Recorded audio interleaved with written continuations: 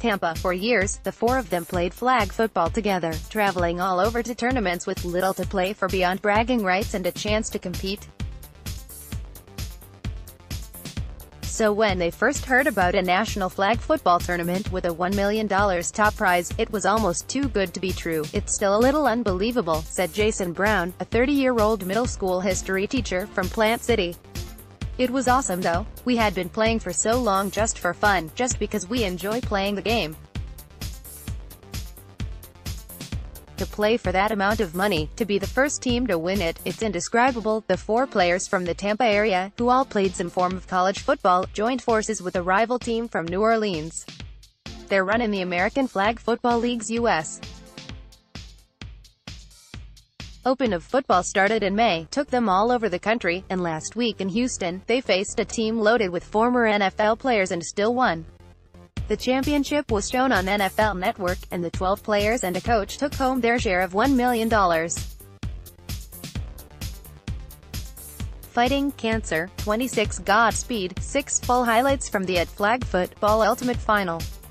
Our defense is very strong, and everybody's in love with our quarterback, Darrell Doucette, and his legs. Franklin, playing defensive back and linebacker, pulled 37 flags in the tournament, the most of any player. Their path as one of 128 teams chasing $1 million was a long one, first with local elimination rounds and 2 games each in Atlanta and New Jersey. Then, this month, they advanced from one weekend to the next, from Pittsburgh, then Atlanta, then Indianapolis, and last week's finals in Houston. Former NFL stars like Michael Vick and Chad Johnson had teams on the pro side of the tournament, and the Tampa players won easily in the final against a team that included former NFL quarterback Seneca Wallace, running back Justin Forsett, and former Olympic gold medal sprinter Michael Johnson. Winnings along the way covered the costs of travel, but logistically, it wasn't easy to keep taking weekends off to scramble all over the country. For everybody to actually be on board, to get there and work through it, it was crazy, said TJ Glover, a 26-year-old Plant grad who played 4 years at South Alabama and caught a touchdown in the championship game. I told my mother about it and she realized we were traveling like pretty worldwide. When we got to the final 16, she said, "Wow, a whole bunch of people got on board and saw we could make history." Their team was called Fighting Cancer, after one of the New Orleans players lost a former teammate and wanted to pay tribute. That team had been Beast Big Easy All-Star Team, and the Tampa contingent had won locally on a team called Souped Up. They had hoped to go by Dirty South, but the name was already taken. We met each other through flag, said Darius Davis, 30, who played at Hillsborough and in college for New Mexico Highlands, catching 60 passes for 1,106 yards and 12 touchdowns in 2012.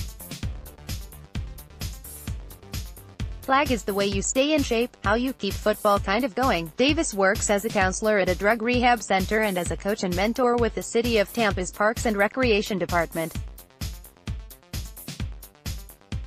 For all four, the tournament was worth it just as a chance to play football together, but $1 million, even split among 12 players and a coach, is quite a reward in itself. A lot of people said it's life-changing money, Brown said. I talked to my girlfriend, and we have careers, so we have money coming in. We're not really struggling, but in the end, it's still life-changing money. It's an opportunity to be comfortable, to do a little something extra we couldn't do before. It was nice. Contact Greg Auman at email protected and 813-310-2690. Follow at Greg Auman.